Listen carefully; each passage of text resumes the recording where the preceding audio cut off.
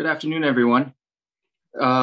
We are doing actually things a little bit differently today. So I'm going to ask all of you to make sure that you're muted at the moment, and I'll explain a little bit more later. But you are all on camera, and you may have to mute yourself. So at any point, I am Phil Yoon. I am the chair of the Diversity, Equity, and Inclusion, or DEI team. And on behalf of Vice Chair Amy Coco and the rest of the team, I thank you all for attending. Typically, I would start off by saying that I'm proud the DEI team is sponsoring a program, but I think the right word today is grateful. I'm grateful that this program is being offered, and I'll tell you why. This program came together quickly because of an alarming sentence in a recent article.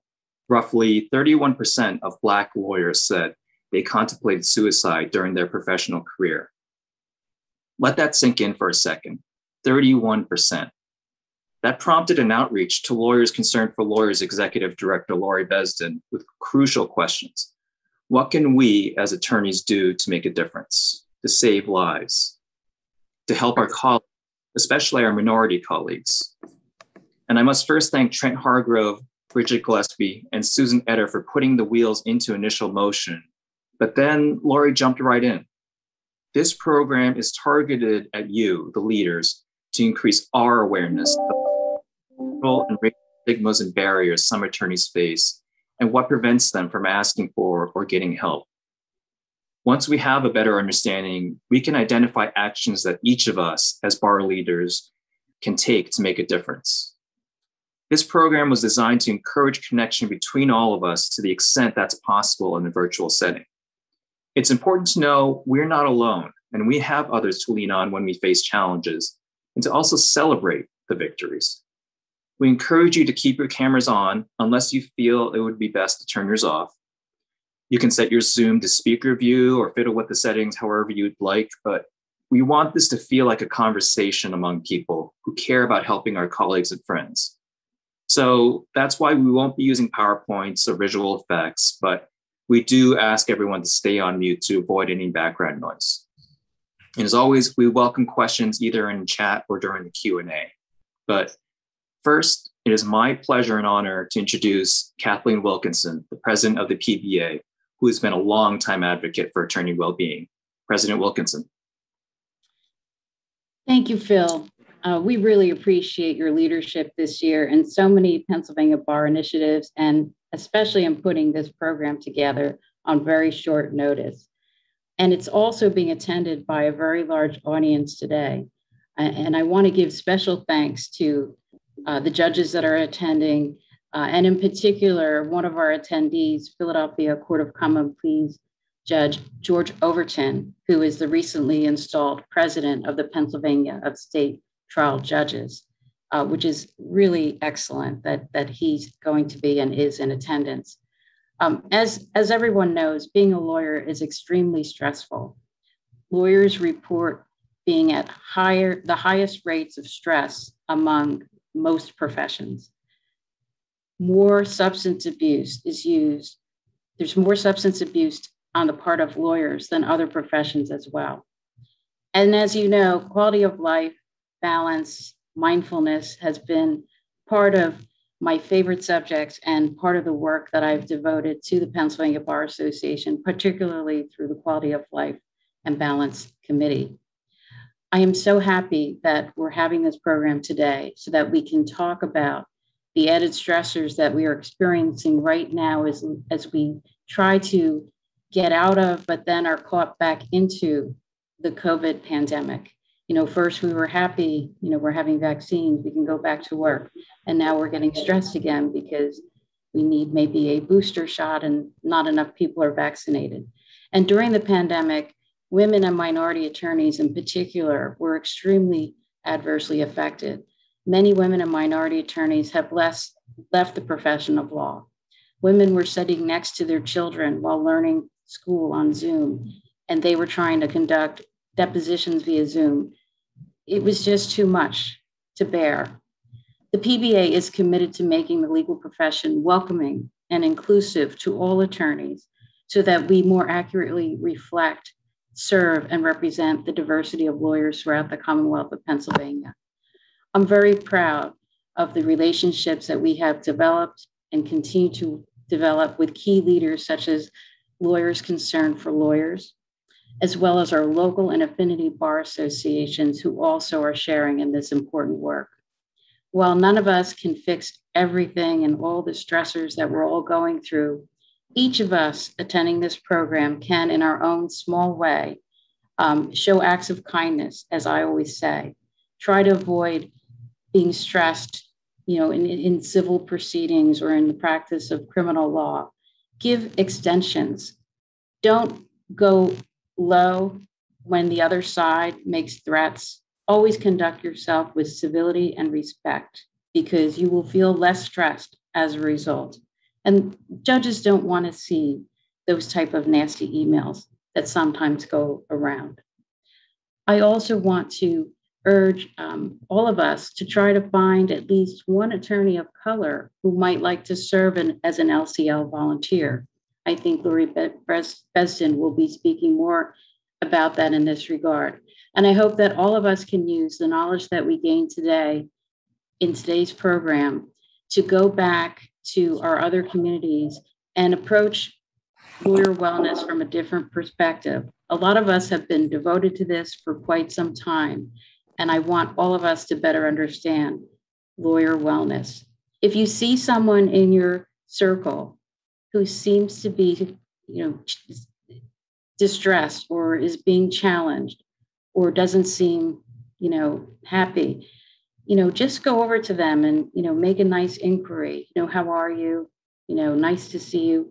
Again, some of us are only seeing people on Zoom, but we're all seeing each other now. We can all see how we're reacting. Even a Zoom conversation or picking up the phone goes a long way.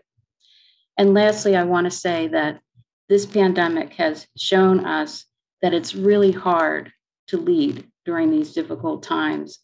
There are times that there's so many things that we don't know, and there's things that are beyond our control. Programs that we thought we would be attending in person are no longer in person. Things are via Zoom. Things are being canceled. But we are trying to have more events in person, as you know, and I hope I see some of you at our Back to the Bar event in September at Skytop. Let's listen today. Let's learn how to make life better for each other. And I want to thank all of the speakers here, and I look forward to hearing from all of you. And thank you to all of our attendees. So thank you, Phil, and I'll send it back to you. And I will continue to do what I can to help lawyer wellness continue to be part of our year this year as a PBA president. Thank you, Phil. Thank you, President Wilkinson. Really, how powerful is that? A longtime advocate of attorneys' quality of life and our PBA president is making the commitment to becoming more informed about all of our wellness. That means we can do the same. And you all have already started doing that by attending these DEI programs and being here today. We have such important speakers and explanations of resources that I don't want to delay getting to, but it's important to set the scene first and provide context for what you are about to hear. First, I'll tell you why this topic resonated with me personally. Honestly, the beginning of the pandemic took a significant toll on my mental health. As an administrator, I was suddenly thrust into a situation where I needed to not only come up with emergency procedures to keep things up and running, but also ensuring the safety of my staff while staying up to date on the law. And to do so primarily from home, with basically no personal interaction with anyone, was extremely taxing. I was exhausted each night with no energy. I'm not afraid now to say I sought help through online resources because I needed to figure out how to get my energy back. But at the time, that process added even more stress. As an Asian American, I was basically afraid, and you might even say ashamed, to tell anyone I was using wellness resources. This is not unusual, as the Substance Abuse and Mental Health Services Administration found that Asians were less likely to use mental health services than any other race or ethnic group. But you'll see that as a theme with almost all minorities, the stigma that could be attached to minorities who admit to mental health struggles. I'm happy to say that the sessions helped me to get my energy back, but that makes it ever the more important for me to want all our attorneys, and especially minority attorneys, to want access to all the wellness resources at their disposal. And so I want to quickly bring up a few thoughts that will shape our speakers' discussions. If you haven't had a chance to read it yet, Dylan Jackson's June 8th article in the Legal Intelligencer about minority attorneys' mental health struggles is truly eye-opening. This is where we got that 31% figure about Black lawyers and suicide, which dwarfs the figure of 19% of white attorneys who contemplated suicide. Still a high number, but that 31% figure is shocking. And we also learned that just about half of attorneys of color feel stressed simply because of their race or ethnicity. These were trends that continued and in many cases accelerated during the pandemic, with far more minority attorneys having admitted to suicidal thoughts than their white colleagues did. But then we also saw some truly powerful moments when Simone Biles spoke so candidly about her struggles with mental health. I mean, we're talking about Simone Biles, the greatest gymnast ever, at the biggest athletic stage in the world. But she also bucked a major trend. 63% of African Americans equate depression with personal weakness, according to a National Institutes of Health study. What Simone Biles did for the African American community, and what Naomi Osaka, the #1 female tennis player in the world, did for the Asian community, it was open minds to the realization that there is incredible value in admitting to and recognizing mental health struggles.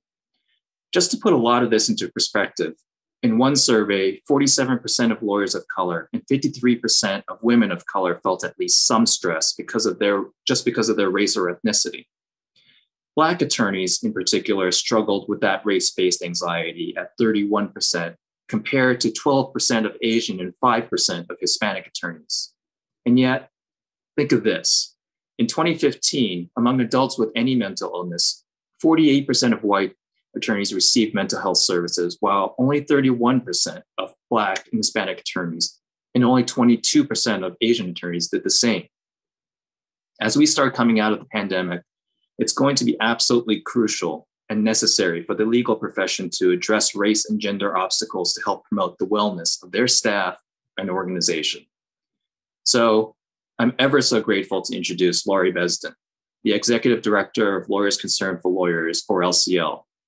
Laurie is not only an incredible leader in Pennsylvania, but also is recognized as one of the top LCL voices and advocates nationwide.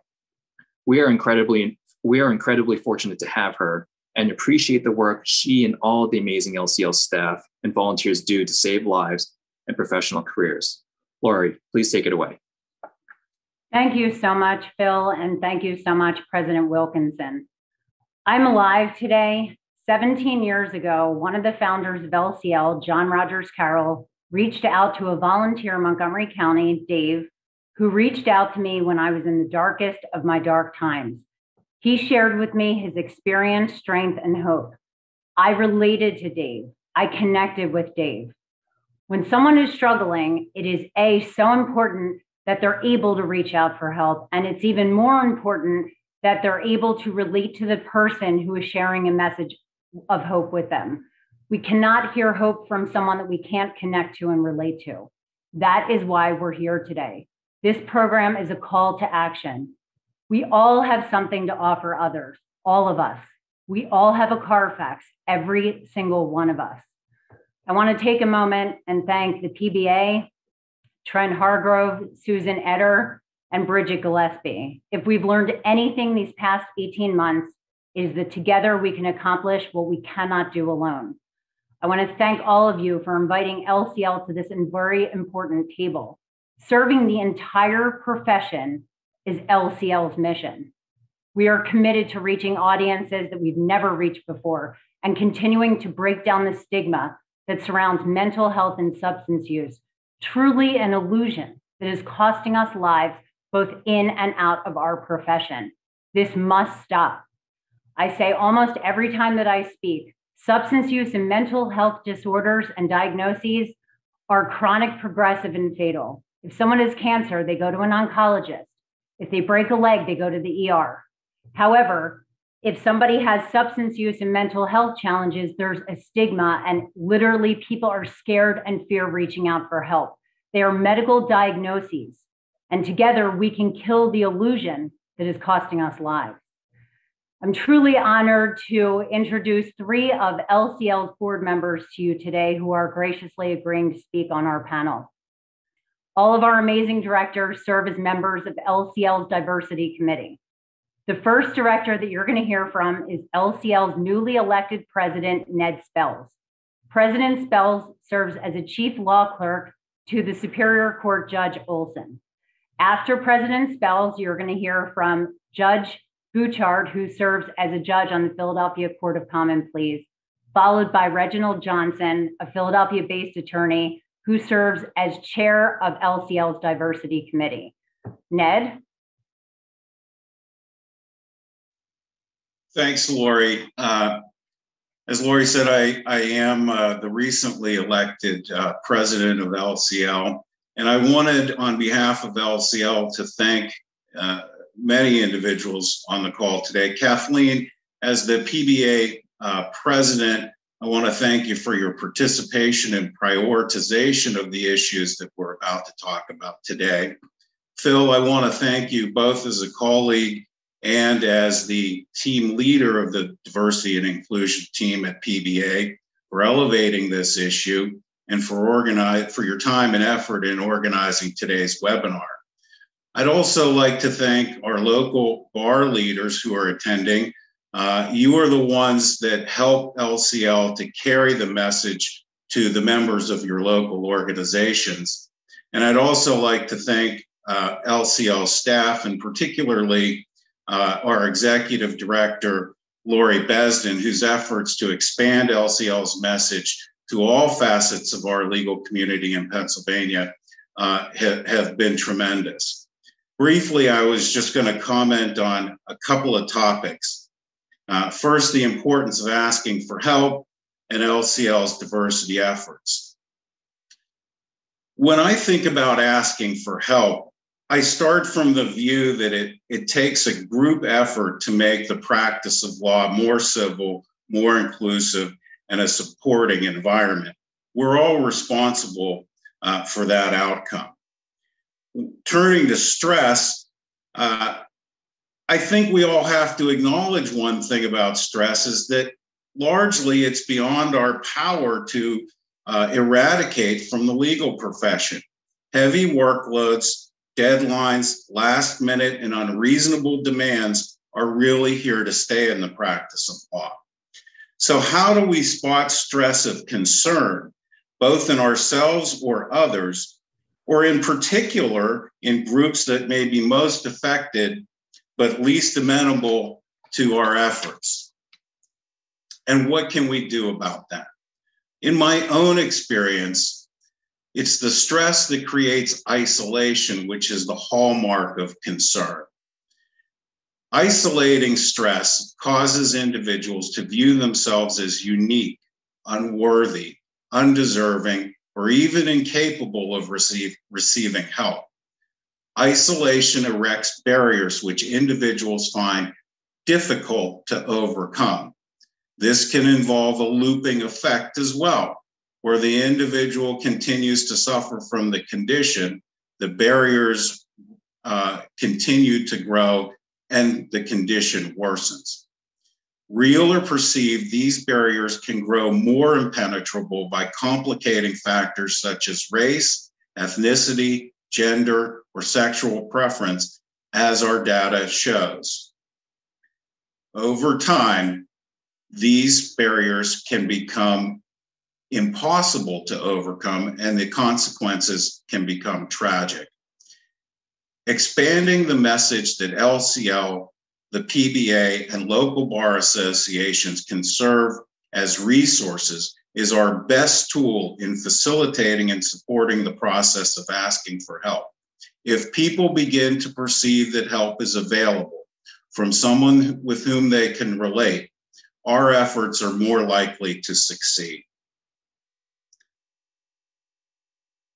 The presence of supporting resources is essential in the process of asking for help, whether it be for ourselves or on behalf of our colleagues.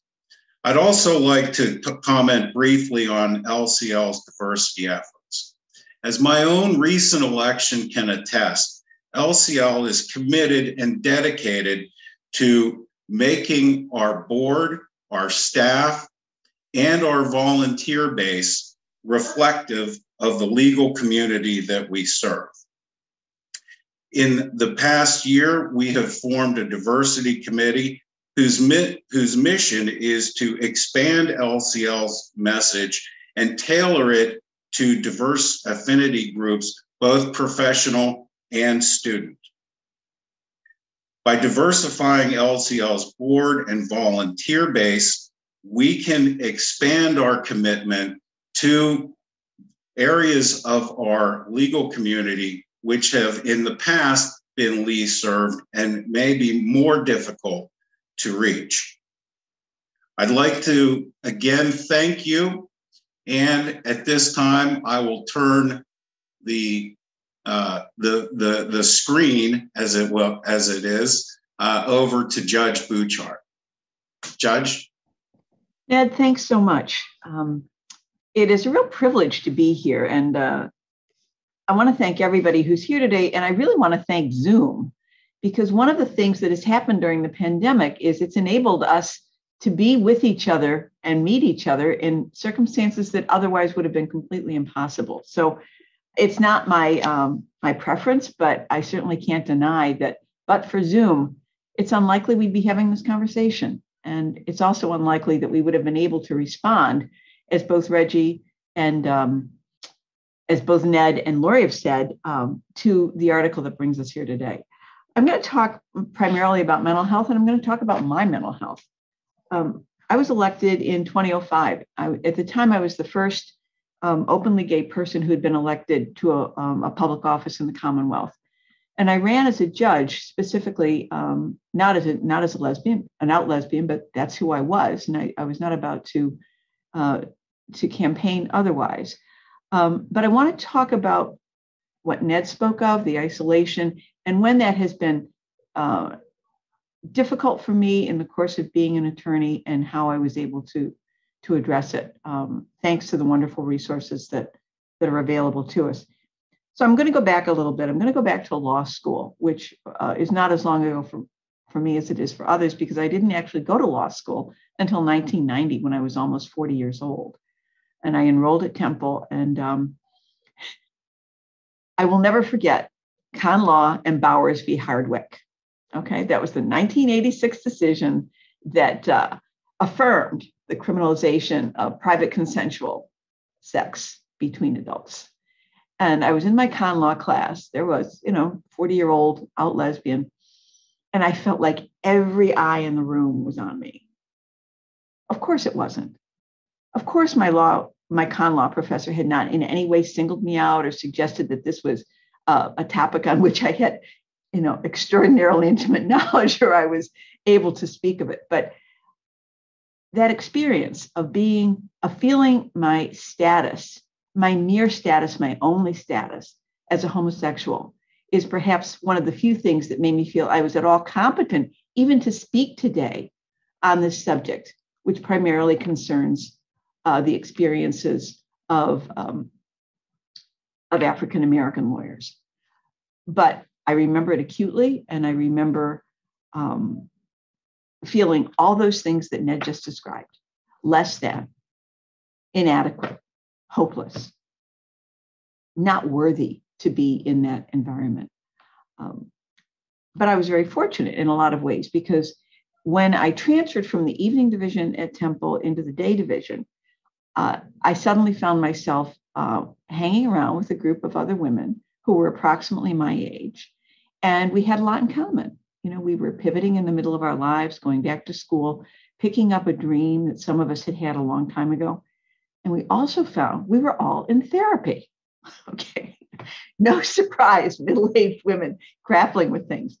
And one day we were sitting at lunch, and we realized that we were spending as much in therapy as we were in tuition. Okay. And we thought, worth every single penny. I'm bringing it up because for me, law school was difficult, as it is for most people. It was depressing. The day I graduated from law school, I felt like I had walked out of a rainforest into the sunshine. It was a low-grade depression, and I was able to get through it with tremendous support from my partner, who then followed me to law school after I graduated, but also from mental health professionals who were able to help me steer that course and not fall off the road into the bushes and get me through it. And that was probably one of my, I won't say one of my best experiences with mental health, because I've never really had a bad experience with a mental health provider, but it was one of the ones that helped me understand that there was a part of me that was going to struggle perhaps in this new profession, and it was a good prep course. I'm going to fast forward a little bit to the point where I was out of law school 3 or 4 years. I'd been with a small firm that, and I separated from that firm and went out on my own. So I was flying solo and got into a really, really, really bad rut where I was playing solitaire on the computer all day. Okay. I may be the only one in this august group who ever found themselves in that situation, but there I was. And it was concerning to me. It was concerning to my partner. And she was the one who pushed me back and said, Anne, come on, I think it's time you revisited that. Either go back to your own therapist or find somebody new. And that, I think, was the first time that I really felt the need for medication. And I'm so glad I did, because what I was going through was not something that I could have dealt with myself or could have been dealt with strictly through talk therapy. I needed what it is that we're all fortunate to have at our fingertips, which is medical resources. And I did, and slowly, after a couple of months, got through that, came back to the world of the living, came back to the world of being a productive lawyer. I'm going to fast forward a little bit more. Not that there were not bumps along the road to where I am today, but one of the reasons I agreed to do this today is because I'm pretty old. I just turned 70. And in keeping with the way I would like to think I've lived my life, which is to be relatively transparent and open, I realized that I might be able to say some things from this vantage point of age that other people couldn't, and that it may have some use.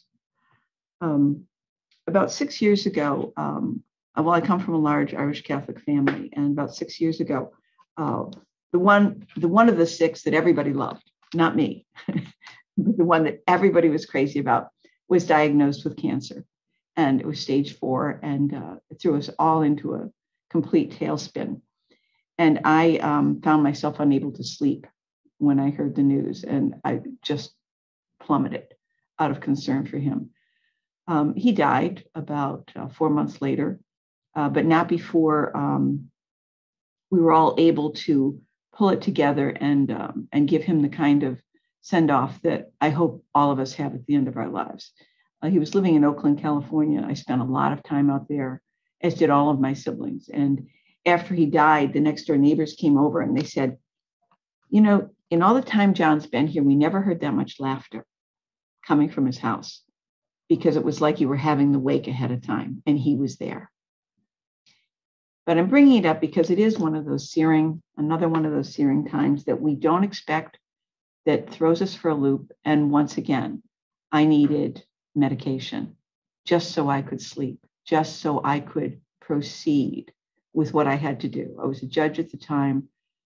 I'm very grateful for a lot of the freedoms that judges have, and that is the ability to separate ourselves from our work, perhaps with more ease than others, because at least in Philadelphia, there are so many of us who work together to make sure that the work gets done. And that was that. So I guess what I'm trying to convey is the significance of having mental health resources and the ability to recognize when we simply are too deep in the water to do much more than tread water, and that's not enough. I want to segue into LCL and my involvement in LCL. I got involved in LCL before Lori was the executive director, when there was a call for volunteers. And I volunteered, did a little bit of minimal training, and then made myself available. the newest offshoot of LCL is JCJ, which is Judges Concern for Judges. And I don't know how many people are familiar with Judges Concern for Judges, but it functions pretty much identically to LCL in that it offers deeply confidential and supportive services at no cost, including an evaluation for people who believe that that will assist them in figuring out where their issues are the issues that need to be addressed. I'm bringing it up because we all have obligations under our various codes of ethics to see that individuals who are struggling in their practice or in their profession get the resources that they need. And that goes for our judges as well. I'm going to come back again to a word that Ned talked about, and that is isolation. As wonderful as it is to be a judge, because A, you never have to worry about what you're wearing, right? And B, you're almost always right. Even on appeal, frequently you're going to be affirmed more than you're going to be overturned. But it is an incredibly isolating experience.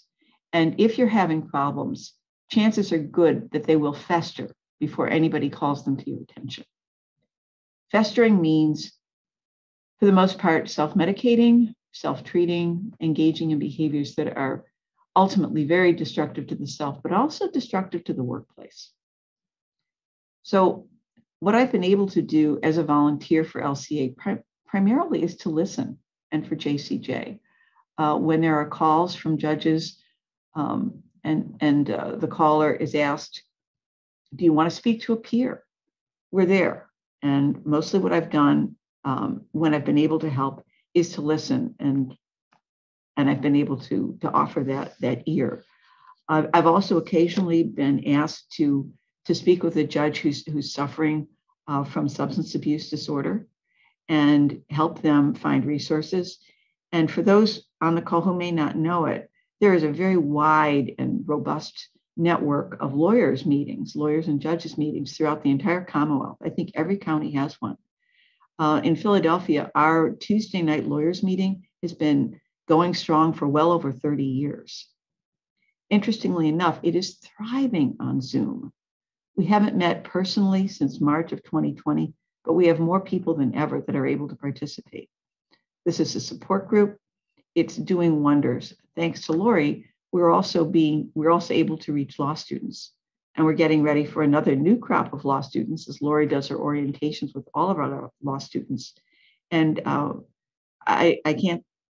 just say for myself and for the other members of the Tuesday night group, when a young law student comes in with the self-awareness that they have a problem and they know they need support, it's energizing for the entire group, because we understand that this is somebody who's facing issues that many of us did not face until 20, 30 years into our career.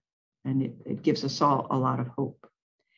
So that's what I just wanted to talk about, my own experiences, my great, great gratitude for the resources that I have and the life that I've lived. I mean, I joke, how lucky can one woman be to be a lesbian? Wow. To have a substance abuse disorder. Oh, wow. Double rainbows for everybody. And to be a judge. Oh my God. So we'll just leave out the Democrat part because that's asking for a lot. But I'm grateful to be here today and to share my own experiences and to encourage everybody on this call to do as Kathleen has suggested. Open up, listen, be hospitable, note when somebody's in distress, be that hand to help them. And why do we do it? Because our judges and our attorneys are our resources. I won't go so far as to say they're our family, because a lot of them, I would write them out of the will, and so would all of us, but they are our resources. They're valuable. It's an investment. It's our own future in our profession. So thanks very much for this opportunity, Laura. You had to drag me kicking and screaming, but I'm glad that you did. And at this point, I'm going to turn it over to my friend Reggie. Thank you so much. Thank you, Judge Bouchard, affectionately known as Ann. Good morning. Hello, everyone. My name is Reggie Johnson, and I'll start off by saying I'm a 67-year-old recovering alcoholic addict. And I say that because there were many, including myself, that didn't think I would make it past the age of somewhere between 18 and 20, because my usage started early. Based on my experience and largely what I've heard today, and in some reading preparing for today, I recognized that I had mental health issues as a very young child. I was never diagnosed, even as a child or an adolescent or even a young adult. But I think about my isolation, my feeling. I was an introvert. I was the oldest of 4 children. I was an icebreaker, and I was my father's favorite, and he went all out to make sure that I wanted for nothing. And by the way, alcoholism, addiction, and mental health issues are equal opportunity diseases. They don't care what your economic status is in life. I wanted for nothing. My father was a surgeon, an oral surgeon. My mother was a registered nurse. We lived well in a upper middle class neighborhood, a melting pot, if you will, Mount Airy, Philadelphia, Mount Airy section of Philadelphia. I lacked nothing, but I wasn't comfortable in my own skin. I was a person, a being, waiting to learn how to feel better by way of putting substances into my body that would take the quote unquote edge off, would allow me to be able to, so I thought, interact, communicate well with others. But I was numbing myself to my true feelings. And so at the age of 14, I think I had my first marijuana, joint and some beer. And I learned how to feel better. It wasn't real, but I felt better. And it was what I thought was a solution. And I started, and I left private school because I'm an African-American male, but I wasn't dark enough to be Black. I wasn't light enough to be white. I felt caught in the middle and again, isolated. And it was very real then. And even when I think about, I start to choke up a little bit when I think about the pain that I felt, which was real. It still hurts a bit. But fast forward, I did to college at Tufts University, just outside of Boston, Metro Massachusetts. And I gravitated to the upperclassmen who knew how to drink, because that's what made me feel good. It made me able to relate, so I thought. And I got in some very serious trouble. And I have to talk about this because this is a part of my story, a very real part of my story. I got in some really serious criminal trouble with 2 friends, and we were prosecuted and ultimately went to prison. Now, I was able to come back, finish school. It was a robbery, by the way, and I was able to finish school. I applied for a governor's pardon, and I got it. Even though I suffered from real strong feelings of insecurity, not measuring up, being consumed with the fear of failure, I would always continue to plod on. And that to me was a gift from God, because I didn't think I had that. And that permeated my life up until probably about 12 years ago. I was first introduced to recovery back in 86. So you do the math, what's that? 35 years ago? I had 12 years of continuous sobriety. And in large measures because of John Rogers Carroll that was mentioned by Judge Bouchard, who was instrumental in starting the lawyers' Tuesday night meeting in Philadelphia. But I started going there back in the early 90s, and I didn't hit my stride in recovery until 2009. So it just tells you what was happening in the meantime.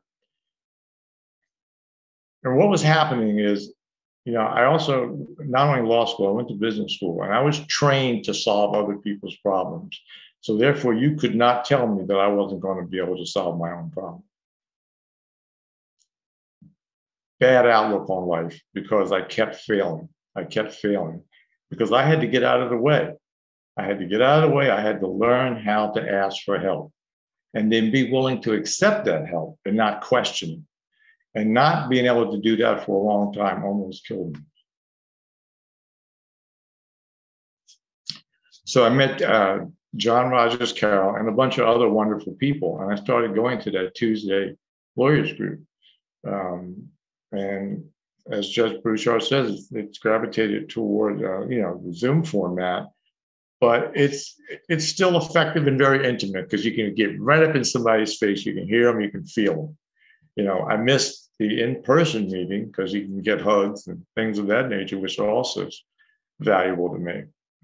But LCL is something that is so true, so dear to me. I think I've been a volunteer now for somewhere around 12 years. And coincidentally, or not so much coincidentally, that's how much sobriety time I have.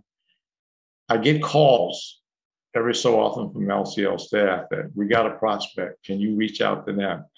And the thought to say no never occurs to me because it's just not something that I do. I was asked to participate in this. No is not an option because I believe my life was spared to help others, period. I primarily do criminal defense work, and so therefore I have 12-step opportunities all the time to share, to try to improve lives. I almost became a prosecutor a long time ago, and that's not how I'm built. I wanted to do that because I had been to prison many, many years ago, and I thought if I did that, then it would just show that I'm really a good guy. And it took a long time for me to stop worrying about what other people think about me and just do it.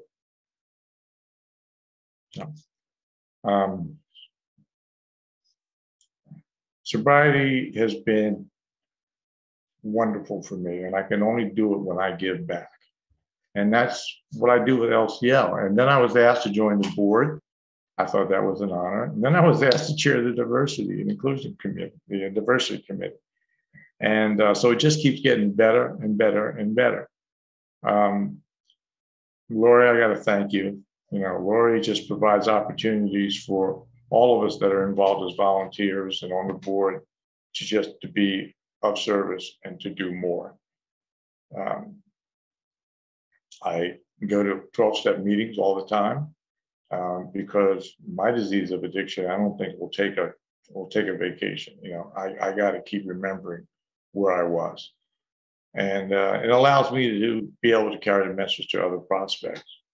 So I encourage those who are on this Zoom meeting, who can spread the word to attract volunteers in your various counties to do so. It is an invaluable experience. When I reach out to someone who's struggling and I hear their voice and I get to talk to them and they get to thank me for spending the time, I oftentimes will say, no, thank you for listening to me, because I only get to keep what I have by giving it away. So that's really all I have. I wanted to share that history and the success story that I have become. And I don't say that egotistically. I say it because I've been willing to accept help. I've been willing to give help. And in that balance, I get to keep what I have. I'm going to turn it back over to Lori, I think it is. Thank you. Thank you so much, Reggie. I don't think I can even follow that. And Judge Bouchard and Ned, I cannot thank all of you enough for sharing your experience, strength, and hope with all of us. You represent LCL and JCJ, who we are, what we do, and why exactly we do what we do. I can say I've called on all three of you, all hours of the night, weekend, evening, and I've never received a no, I can't help, ever. The answer is always yes. Pre-pandemic, 2 landmark studies were conducted in the legal profession in the last 5 years. indicating the prevalence rates of substance use and mental health challenges where 1 in 3 legal professionals will struggle in their careers. Add the pandemic, add the racial injustice and police brutality that we've seen in this country, add the vicious attacks on the Asian American community. The data in the article that prompted this program states that attorneys of color and other marginalized communities are disproportionately struggling with high rates of mental health now and not seeking and reaching out for help. Add that 51% of attorneys of color do not feel supported by their law firms when it comes to well-being. Black attorneys also reported that they do not feel comfortable taking time off from work because they are fearful that it will impact their career trajectory. 61% of attorneys of color feel isolated in their own law firms. Let me say that again. 61% of attorneys of color reported not feeling isolated in their own law firms where they are working. It is our responsibility to come together so everyone feels safe, asking for help, feels heard, and can relate to the folks that they reach out to for support. As far as LCL goes, we're in our 33rd year. We have 27 directors, and I'm really proud to say 6 of them are diversity leaders. We have 7 phenomenal folks on our staff. We recently hired an additional resource coordinator to help us handle the influx of requests for help that we've received in 2021. I want to briefly talk about the trends that LCL has experienced in 2021. Should not be a shock. As far as the first 8 months of this year, 76% of all presenting issues to LCL and JCJ are presenting with mental health challenges. The first 4 months of 2021, 18% increase in call volume over any year prior in our 33-year history. Take the last 72 hours, for example. We had a client call suicidal ideation with a plan. One of our amazing resource coordinators walked that person with a family member through to the emergency room. We've had a judge call regarding anxiety. We've had a family member of a judge call who was dealing with utilizing alcohol to self-medicate for mental health issues they're experiencing.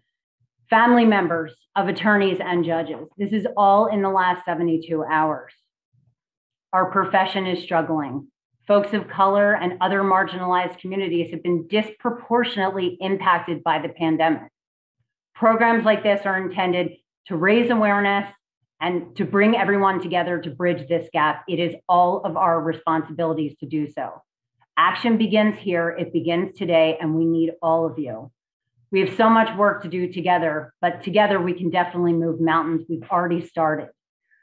I want to briefly talk about LCL services. They're very relevant, and I want everyone to know what we offer and who we offer as far as family members. Lawyers, judges, family members, and law students. All of our services are available to you. I was also recently asked in a program, will you help support staff who works for an attorney or a judge? And the answer is absolutely yes. We have never had somebody call us and we've said, sorry, we can't help you. If somebody has the courage to pick up the phone and ask for help, you better believe that we're going to help them. Anything substance use, mental health related. I no longer need to ask, we're all walking through a pandemic. Every single person on here and in your memberships and your communities, we're all walking through trauma. All of us. The pandemic, nobody predicted that. If we don't work through this trauma, it manifests itself in our bodies and comes out as physical ailments. We all need to navigate this together. All of LCL services, free, absolutely confidential, safe, supportive. You can call us and say, my name's Anonymous. We don't care what your name is, your identity. We literally save lives and we're here to help. We're 24/7. I don't say that lightly. We've received more after hours calls in 2021 than we ever have in our history.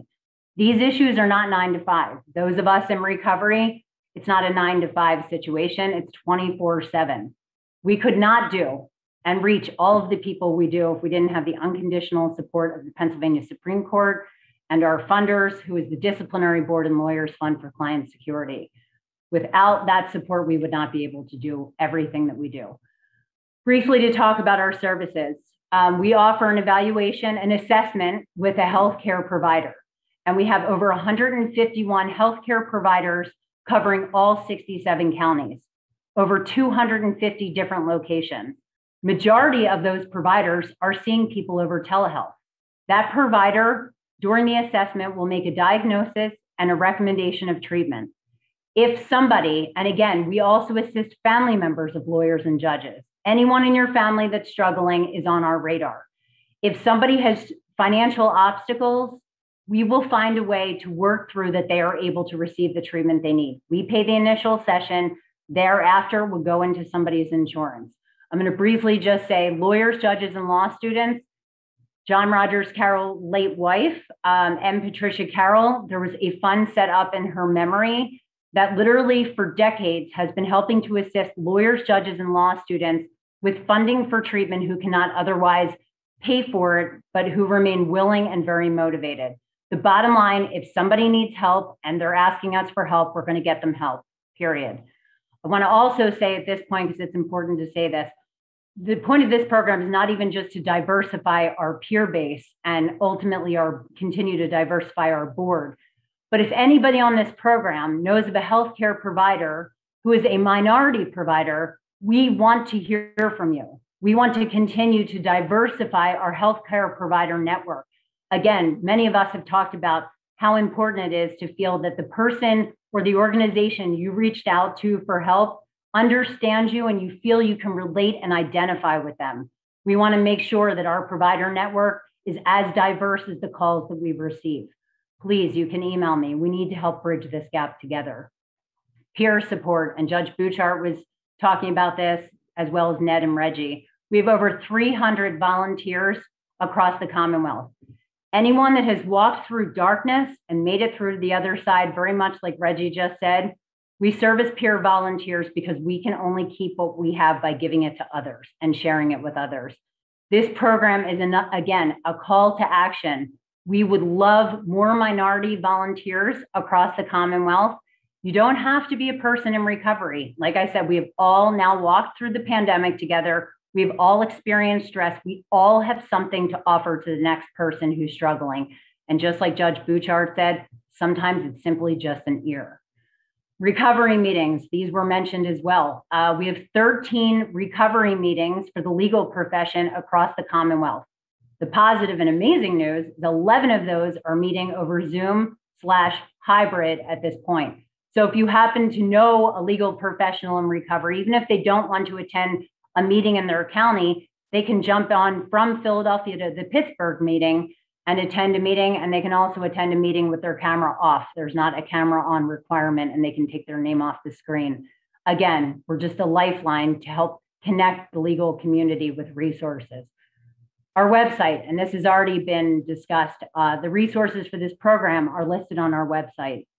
On our website, we have a wealth of information, the COVID resource guide that we've been updating, BIPOC resources, LGBTQ resources, all types of resources. Also, one of the services that we offer, if there's a book that came out or any book on substance use, mental health, if we don't have it in-house, we will order it from Amazon and have it sent to you, free of charge, absolutely.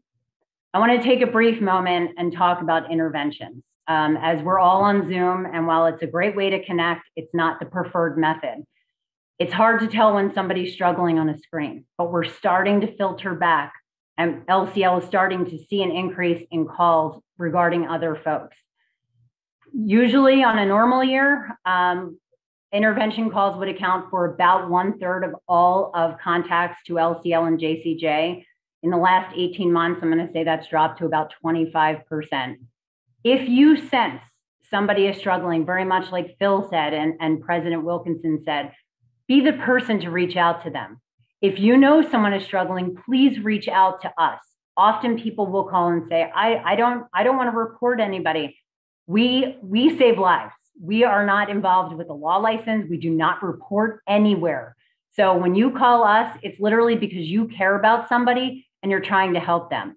We'll help guide you to have a conversation with them. And if you're not a person that can reach them, you just know there's an issue, call us. We will find a way to reach them. please don't do nothing.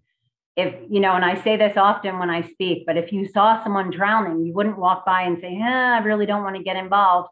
It is your business. We're all in this together. We're all coming together, and we absolutely need this call to action. We need to look out for each other. If you hear that somebody has lost a child or a family member, or you see a name in a newspaper, contact us so we can then reach out to that person or family and offer them support. We are here, we care. I want to thank every single person that is attending this program and or watching it on replay, and let everyone know we are here for you 24/7. Thank you all for showing up to the table of solution. At this point, I'm going to turn it back over to Phil. Thank you so much for including LCL in this program today. Thank you, Lori, and really a big thank you for all that information and really the powerful stories we heard from Judge Bouchard and from Ned and from Reggie. And all these DEI programs, these personal stories really are the ones that hit close to home. And I think to have those personal stories increase our awareness of both our personal struggles and with our colleagues' struggles, that's just going to make such an impact in our legal community that I know the diversity, equity, and inclusion team is going to be working with this information. And it's really going to impact a lot of the things that we do. So I'm very grateful for everything we've heard.